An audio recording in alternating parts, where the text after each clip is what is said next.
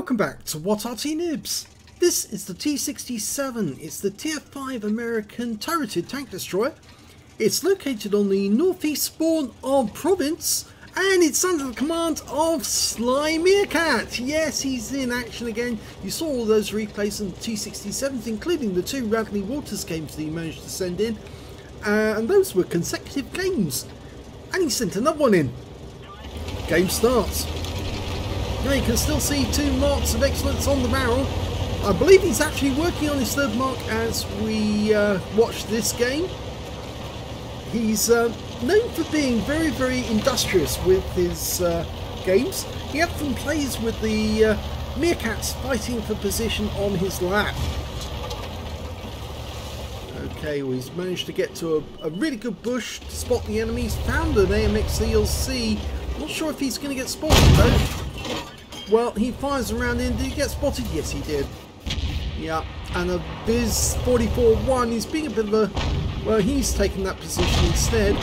Oh, no, it looks like he managed to get some serious damage on the enemy tank over there. Or did he? No, he didn't actually, because that Striv is not showing any damage whatsoever.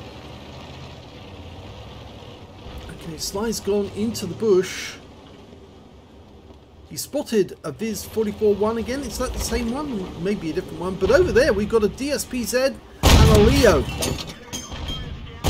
can see that this thing fires very, very quickly indeed. The standard fire rate is 3.07. Sly's got it down to 2.44. Normally it's got fairly poor dispersion, but you notice here it's getting excellent shots. So you must have a brilliant crew. That Skoda T24 is out of the game. Now I think those other 2 houses are 2 tanks are behind the houses, but he's now going for the M10 and he could get a kill shot here as well. Oh no, critically damaged him. I think he hit the tracks. Oh, we tracked him and then he killed him with the next shot. Okay, that's a KV2. He didn't get the kill shot on that one, but he did get the spotting, and quite a lot of spotting at that. Now some enemy tanks did make it up onto our side of the map. There's still a whole bunch of them over the other side, and it appears that they weren't really paying attention to his shots coming in from this bush, or at least not as much as they should have been. So 2 kills under his belt already. Who's next? He's just chilling for a second, holding down his right hand mouse button. Oh, Tiger P! Now, he does need premium ammo, and he has actually loaded loads of premium, and in fact you do need it in this tank destroyer if you are going for a 3rd mark. Main reason for that is that obviously every now and then you're going to get a game where you're up against tier 6, but occasionally you will get a tier 7 game. This is a tier 7, he's tier 5, so he needs that extra bit of penetration in order to get it through the hulls of those vehicles. Standard penetration with this round is 128mm, does 115 alpha. With the premium rounds it goes through 177mm for the same alpha. Yeah, the Tiger P's backing up, but he's still behind a house, so I think he's going to have to get closer if he wants to get some more damage. There are some enemy tanks over this side, but I'm not so sure he's actually going to do anything about it just yet. The Tiger P is in sight. There is an outline. He's just went up against the wall there. But it's very, very faint. And it's just a pixel at the top of the vehicle. Maybe just the cupola. Now there is an Arty in this game. It's a gorilla. And he might be down in the bottom. I think that's why he actually poked over the edge. Just to see if the gorilla had actually gone down into the middle, into the valley. Sometimes they do that, and in fact actually it's quite a good tactics. Oh no, we found out where he is. We know exactly where he is now. He's in grid square J1.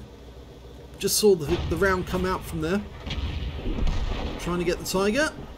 Oh, missed it there. He might get another chance. No, not from this position. I think he's too low. Cupola only. Is he going to take the risk? Well, he certainly got the spotting anyway, even if he didn't actually take a shot himself.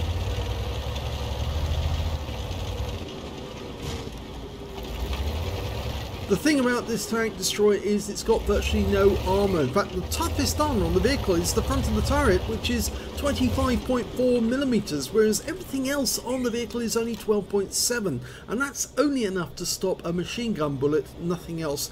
Anything else that hits the vehicle, so long as it, if it hits the tracks, it might be stopped, but it won't stop anything on the actual metal itself. The case, it's thinner, you might say, than a Wolverine. Well, I'd say thinner than Wolverine. I think Wolverine actually has the same thinness of armour. I think the tank destroyer branch are actually trying to get speed rather than anything else off their vehicles, and that's why they really didn't put any armour on them. Plus, of course, it wasn't just the speed, it was also the fact that well, he has been spotted. They wanted to, they didn't think that the armour would actually be very effective, and yes, he is attracting fire, so he's gone right up against the cliff edge, and he's now firing at T67. Oh, one shot! Brilliant! Now, he's going to have a little more difficulty with the 88. I think he actually went down into the cap area, but he didn't expect to get spotted, and I think it was the T67 who saw him, because he's got a 340 metre view range. And now he's being spotted from the other side of the map, but that guy just died. So now it's just the 88, an IS and the Gorilla. And I think he wants to take care of the 88 and the IS first. And he might be able to shoot in through the rear of the 88. Yes, he does. But the guy's turning to face him. So he needs to race past this guy, get behind him. Don't let the pointy ends point at you. Yep, you're going to have to go around the long way. Puts another one in. One more shot. Oh, he fires through the gap. That was almost as cheeky as King Eric firing the football between all his teammates and players and taking out the FA Cup final. Oh, you can tell I'm a Manchester United supporter. Eric Cantona fired a shot right between all of his players who were moving about backwards and forwards, and managed to get the kill shot, the win. Oh, he rams the Gorilla to death. That was from an FA Cup final quite some time ago. Excellent win there by SlyMeerkat. Here's the end of battle results, and that was another ace tanker win for SlyMeerkat in the T67. This time around he got a spotter badge for spotting at least 1,000 hit points of damage, a bruiser medal for getting at least 5 critical hits, he got 8, a duelist for taking down 2 tanks who damaged him, and a fighter badge for getting at least 4 kills. He ended up with 5, one short of getting a top gun, and also 1/3 of the enemy team. He also picked up a fire for effect for doing more damage than the hit points to his own vehicle. On top of all that, he got a patrol duty. Yes, he was the only one spotting at least 6 enemy tanks whilst they were damaged in that game, and got himself a medal for it. Let's have a look at team score. Well, we can see from this battle that he didn't get the highest damage in the game. That went to the Viz 44-1, who got 2,277 hit points, while Sly managed to get 2,026. The third highest damage in the game was the Viz 44-1. There are a lot of them in the game at the moment. 1,923 hit points went to him. When it came to kills, though, he definitely had the highest number. He got 5 kills. 3 kills went to the Skoda T25. 2 kills went to the Panzerkampfwagen 4 Ausführung H. And when it came to base XP, yes, he's got the highest in that one. He's the only player to get over 1,000 with 1,318 base experience points. 758 went to the Skoda T25 and 755 went to the P43 Turbo Peter. He fired 27 rounds in this game, much less than he normally does.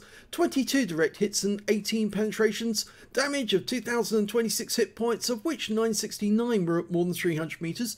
2 hits received, both penetrations. I'm afraid both of them actually came, if I remember correctly, came from that T67 on the enemy team, who was spotted him coming into the cap area and thought, I'll have a piece for him. And 7 enemy vehicles spotted, 7 enemy vehicles damaged, 5 killed, 1,769 hit points of spotting assist. I think that's what gave him the ace tanker and such a high base XP, having all that assistance.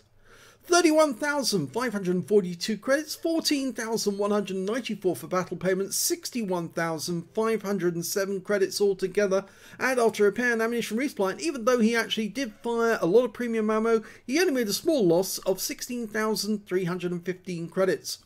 1,318 XP and 1,977 experience points altogether. The reason actually he got a high XP in this game was mainly down to the fact that he was taking on higher tier opponents than himself. Yes, it was tier 7 game, so every time you hit a higher tier opponent you get 10% more XP than you would normally, because it's a higher tier opponent, and if it's 2 tiers higher then it's even more XP on top of that. So yes, it really does help sometimes if you're bottom tier and you're in a vehicle that's capable of doing quite a lot of damage. So an excellent game by Sly. He's still working on the T67, so I'm expecting more games from him very shortly. And do stick around because I do have another replay that you might want to see. It's coming up in the next slot, so yeah, do watch that one. You won't want to miss it. If you enjoyed this replay, please give this video a like. Do subscribe to our channel. Leave a little comment down below because it feeds the algorithm. What you doing? Hi, you see yourself? Oh! Oh! And thank you for watching.